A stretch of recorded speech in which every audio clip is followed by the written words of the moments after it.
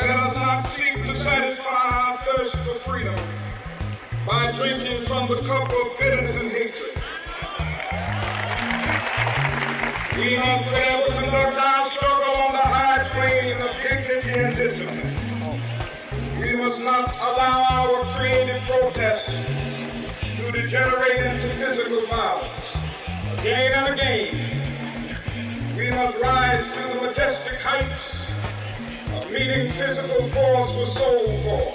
Perhaps our greatest challenge is learning the discipline to trust in our soul's force, to trust in the creative power of our soul. For too long, we have dedicated our resources to physical violence.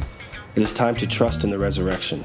It is the resurrection that gives our soul the confidence to rise with the fullness of our soul's creativity, because it is our soul's creativity that rises above degenerative violence and meets it with nonviolence again and again.